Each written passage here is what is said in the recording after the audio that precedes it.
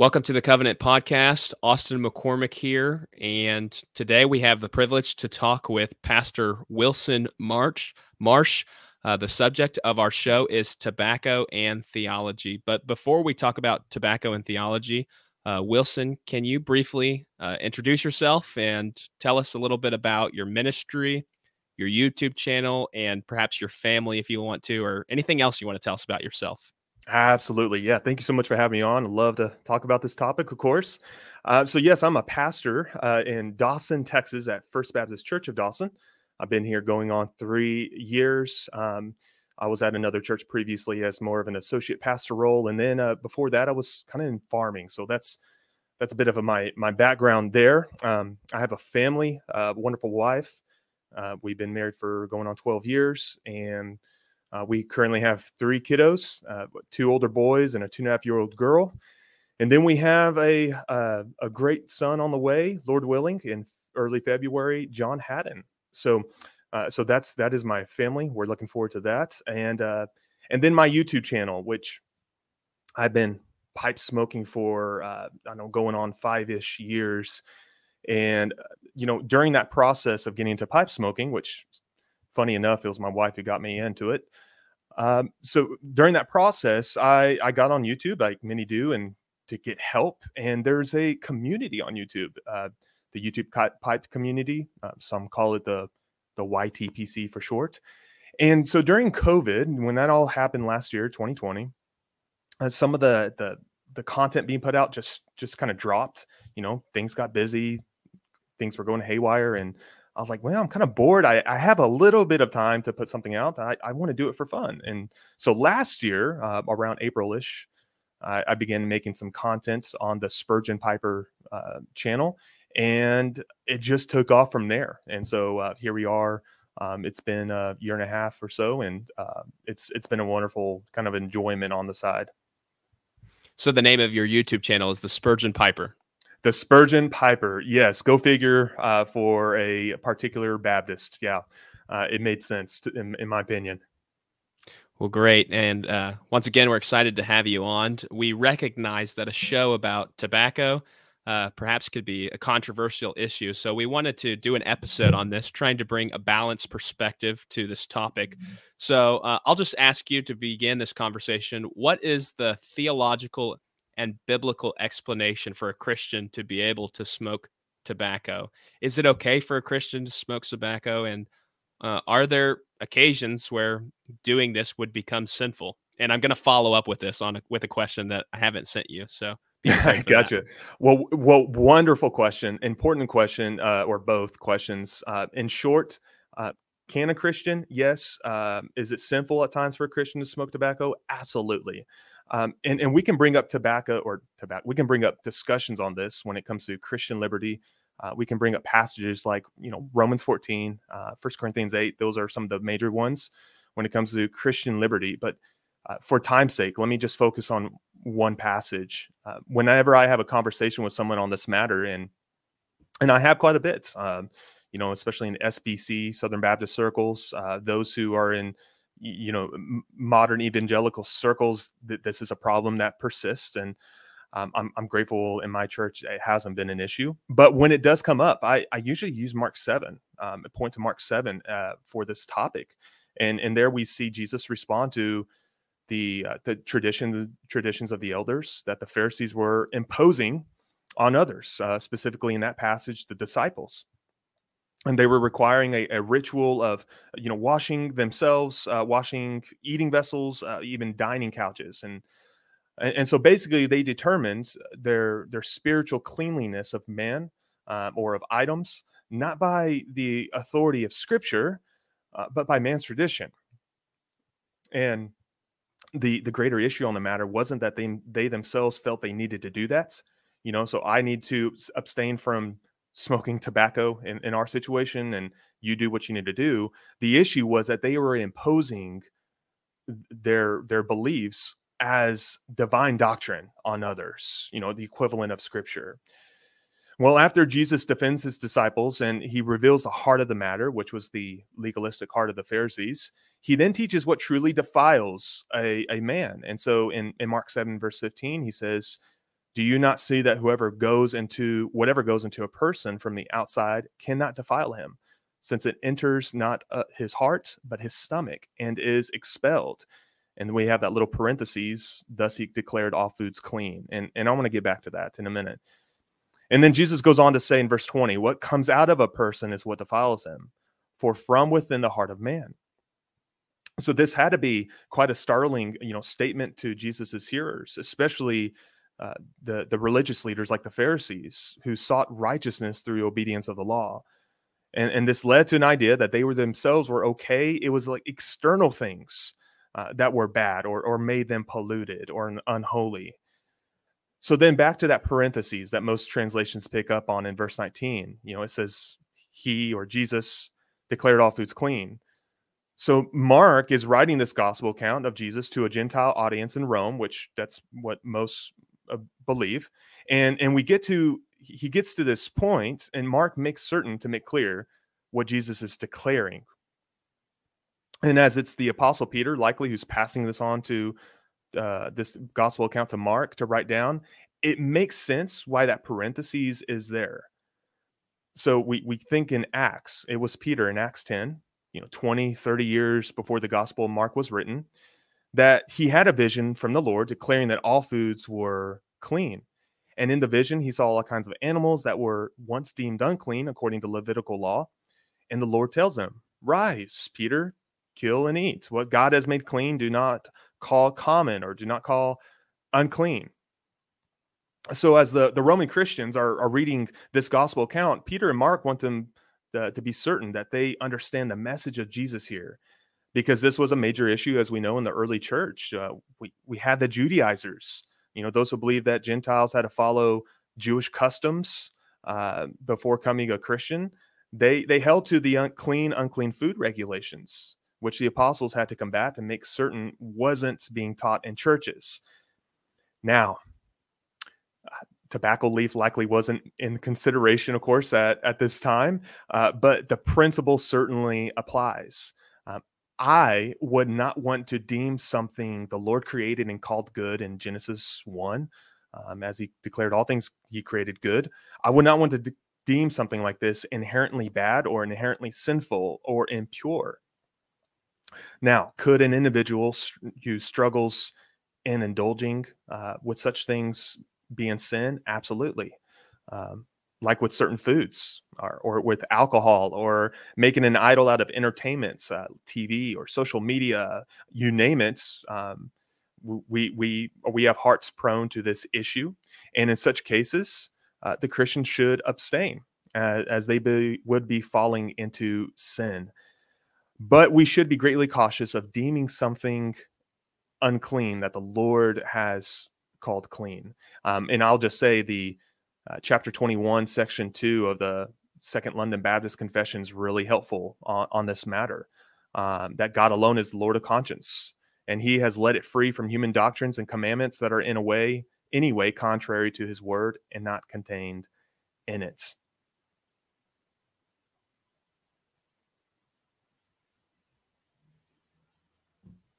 Yeah, thank you for that, brother. And you mentioned a passage that I wanted to follow up on. And so the next question that I have for you in relationship to your last answer is, how should we consider the weaker brother in a conversation about tobacco? So feel free to take as much time on this question as you like. Yeah, that's a great one. And let me add this to actually another point I wanted to say. For brothers and sisters listening who are struggling with this, or maybe they partake of a cigar or pipe, approach this topic with grace, especially when seeking to defend yourself or feeling you have to defend yourself on the matter. And so I refer to the Second London Baptist Christian Liberty. We also need to bear in mind, which it speaks of there, about the weaker brother. So if I know, and I have a lot in my area who struggle with addictions, especially with drug abuse. Now, I'm not going to put pipe use or cigar use, even kind of in a way, cigarette use in the same level as, heavier drug addictions. But because of what it is, I will be cautious on who I'm smoking around. I don't flaunt it, not because I'm trying to hide it, but because it's just not personally what I do, just like I do workouts. I do exercise. I don't exactly flaunt that I exercise. Well, same thing. It's something I keep to myself and I'll enjoy with others, but I am cautious on who I might be smoking around. So we want to bear that in mind as we do partake of it, which we should partake with joy, but bear in mind those who may be struggling with it. However, I don't think we have to avoid it for those who are just simply offended. I think that's one way where the passages on the weaker brother can be taken wrongly. If you don't struggle with tobacco use or anything like that, it's not like you have an addiction to it or what have you. You just don't like it. I don't think you would fit under the weaker brother, so to speak. That's how I would approach the subject. But those who do have struggles, I do want to be cautious with them and likely avoid it when I'm in their presence. Yeah, thank you for that. And with those two upfront questions, I think we've already achieved the goal of trying to bring a balanced perspective to this conversation. And so continuing on from a theological perspective, especially historical theology, church history, what historical examples can you think of where Christians of the faith did actually smoke tobacco? Are you aware of any? Yes, I really like this question, and it made the hobby, I guess you would call it, more enjoyable when I started digging. First off, I was drawn to pipe smoking by, I had college professors, and then I have now seminary professors, or know of other prominent seminary professors who enjoy the pipe or the cigar. But there is a rich history of Christians enjoying the tobacco leaf for the glory of God. We already talked about Charles Spurgeon, the obvious example, who enjoyed cigar smoking, and we know all those great quotes and pictures of him doing so. Less known, actually, is that he also smoked a pipe on occasion. The Midwestern Baptist Theological Seminary, they actually have one of his pipes on display at their Spurgeon library. Then maybe we have the most well-known pipe smokers. I think most folks are aware of C.S. Lewis, J.R.R. Tolkien. They really enjoy the hobby. I mean, you can't miss Tolkien's enjoyment of it when you're reading his Lord of the Rings trilogy or watching the movies. It's embedded in the lore. I mean, he gives history on where the leaf that they smoked came from, and they had different varieties. It's really interesting to kind of read into that. And by the way, both C.S. Lewis and Tolkien, they were fans of a blend called Capstan, Capstan Blue. You can still buy it to this day. Just a little side note. And then on C.S. Lewis, one of my favorite references to pipe smoking comes from him. In his foreword to On the Incarnation by Athanasius, he writes, "I believe that many who find that nothing happens when they sit down or kneel down to a book of devotion would find that the heart sings unbidden while they are working their way through a tough bit of theology with a pipe in their teeth and a pencil in their hand." That quote always stuck with me, maybe give me more appreciation of the hobby itself. Then we have other figures, cigar smokers, B.B. Warfield, Dietrich Bonhoeffer, Karl Barth. They were notable names who enjoyed cigars. We can go back further. You have the Scottish divine Ralph Erskine back in the 17th, 18th century, who was a pipe smoker himself. And he, in fact, wrote a poem on the matter, illustrating, I guess you would call, the spiritual benefits of pipe smoking. And the poem's called "Smoking Spiritualized." It's which your listeners can probably look up.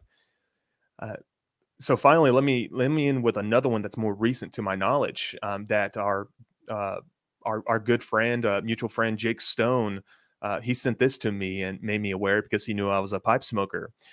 So Andrew Fuller, the particular Baptist missionary, he wrote a letter to John Ryland in April 1799, and he had this to say: "I remember my visit to Bristol with pleasure, and the treatment of my friends there with gratitude.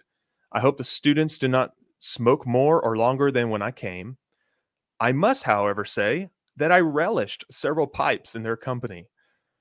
So that became one of my favorite historical accounts of Christians enjoying the blessing of the tobacco leaf, knowing that we have a great name like like Andrew Fuller, who was also one who enjoyed it in with a Christian conscience. Mm. Mm. Yeah, I was hoping you were going to mention Fuller, so thank you for that. Yeah. So we've got a biblical explanation now, and we've talked about historical examples of Christians that have smoked tobacco. And now I'll just ask you, obviously, you seem to enjoy this. Can you testify of any examples of how smoking tobacco has been beneficial in your Christian walk? Yeah, absolutely. I have to say, it is one thing that I enjoy. You know, thinking back to that C.S. Lewis quote, it is one thing I greatly enjoy in the mornings. I wake up quite early to get my studies done, my time of devotion, and it has been beneficial in that regard. Obviously, it's not a needed thing, but I guess how we think of coffee in the morning, you know, it helps us wake up, and we enjoy it when we have our time of devotion. I enjoy it with, you know, having a pipe while reading scripture, reading some theology, and meditating over those things. I do find great help there in enjoyment. Time of reflection. You know, you'll notice one thing about pipe smokers: they're usually laid back, calm individuals, and they're usually thinkers. I think there's a general type or stereotype there, but I think there's a reason. I don't know what comes first, whether they're gravitated by pipe smoking or pipe smoking makes them thinkers, but it does make you sit back and kind of helps with contemplation, I must say. And then the other way it's been a great benefit is Christian fellowship. I have some fellow friends who are part of a Reformed Baptist church nearby, some pastors I've been able to get with who we get together. Some smoke cigars, some smoke the pipe, and that has just added to the great fellowship we can have with fellow brothers and sisters and enjoy it for the glory of God. And so those ways alone, it has been very beneficial. Hmm. Shifting the conversation a little bit, I think this is a topic that you have addressed on your show, and perhaps we could link to some of the episodes that you have done. But what are the health warnings of smoking tobacco? Man, this is a great important one. It's one I'm cautious of talking about. So, you know, let me just first say that I'm obviously not a doctor, not a medical expert. I got to give that heads up first. So check with your doctor, your personal physician. But because of that, which was it's a tough topic that has really interested me and I was concerned with. I have on my YouTube channel interviewed medical experts on this matter, which, you know, folks can find on my YouTube page under Pipe Health playlist. And I've also addressed some of the studies that have been done on pipe smoking, which are very few. There's been a lot of studies on cigarette smoking, but not on pipe or really cigar smoking. And frankly, most of the studies and experts will agree, well, at least the ones I say are fair, that cigarette smoking and cigar pipe smoking are apples and oranges. We're dealing with two different animals. So that, just bear that in mind. I think it's important to realize that. But to quickly sum up some of the well-known studies, there is obviously a risk to pipe smoking, and it's slightly greater with pipe or cigar smokers. And the most notable risks are mouth complications, you know, because your mouth is prone to being dry, and the heat release from the smoke, it can cause irritation. But when practicing moderation and smoking coolly, which is important for pipe smokers, and solid oral hygiene, you can really minimize those risks. I interviewed or a pipe smoker who's a dentist, Jonathan Spurgeon, who's actually a descendant of Charles Spurgeon, by the way, which was really interesting to know. But he covers some great tips on good oral care for pipe smokers, especially, but also cigar smokers. You know, let me add one more other thing to this. Folks may not be aware. Cigar and pipe smokers, usually the majority, don't inhale. So I don't think many realize that when they think about cigarette smoking and pipe cigar. You know, cigarette smokers, of course, they inhale into their lungs, and which is one of the greatest risk of it, not to mention all the chemicals and carcinogens in cigarette smoking. But pipe and cigar smokers, they inhale just to the back of their mouth usually to get that, you know, of course, the flavor, and then they exhale. And so that's just a big distinction that needs to be noted, because it does cut down the tremendous amount of risk that we think of when it comes to smoking. Hmm. Of course, we don't want to do this to the offense of the weaker brother, but we also recognize that smoking cigarettes or cigars, excuse me, or pipes can be done to the glory of God. So, for someone that is interested in smoking a pipe or cigar, where would you suggest they start? Yeah, absolutely. First, I would just say find guidance, especially with pipe smoking, which that's what I'm more familiar with. I'll occasionally smoke a cigar, but mostly pipe smoking. Find guidance, because there is a learning curve. Many just we don't realize that, and many jump in. They pick up a random pipe, some tobacco they find at a store. They fill their bowl, they light it, and then they find a host of issues, and then they push the hobby aside because, hey, this is hard, or it's not working for me, or I'm not tasting anything, and all sorts of issues. So if you can, this is almost a luxury, but find a local pipe or cigar lounge, and usually there are folks there who will be happy to guide you into, hey, what should I buy, what should I smoke, how do I smoke, all these different answers, or questions, I should say, that are going to come up.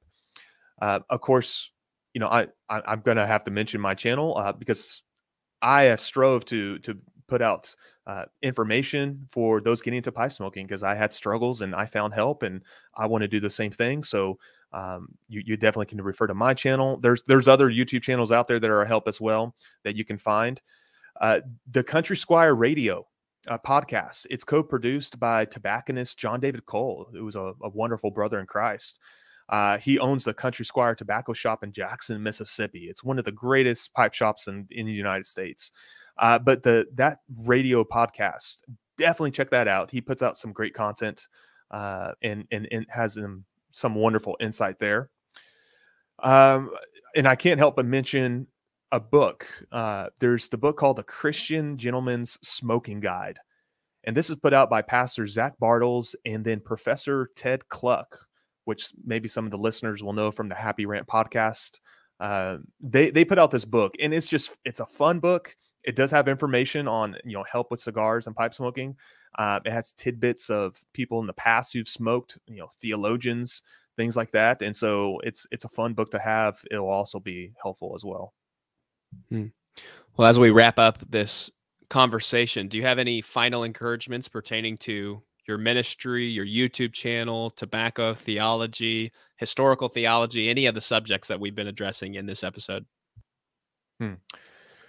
I'll just end saying, when handled correctly, when we bear in mind the joy of the tobacco leaf, its great rich history, both in the Christian and just world history, it can be a wonderful enjoyment. And we should see it as something we can enjoy as those who have been set free from sin. And we need to handle it well like that. It's brought forth a lot of wonderful opportunities for me to share the gospel with those I don't know, or those who don't know it. They don't know the gospel. And it's led to wonderful relationships with other brothers and sisters who do know the Lord. So it's created avenues to share the gospel. That's one of my favorite things about the hobby. So if you do jump into it, just be patient, learn, be more patient, and it will pay off in the end. Well, Wilson, thank you so much for taking the time to talk about this subject. Absolutely, brother. Thank you for having me on. In this talk, we have covered tobacco and theology. We have given a theological and biblical explanation for why a Christian can smoke tobacco. We've talked about occasions whereby smoking tobacco can be sinful, and we've talked about the weaker brother. We've also given examples of Christians that have smoked tobacco, including Charles Spurgeon, Andrew Fuller, C.S. Lewis, Tolkien. And then we talked about some practical ways that one might use this to the glory of God. We hope this has been a balanced conversation, and we pray that this will be edifying to you. Grace and peace.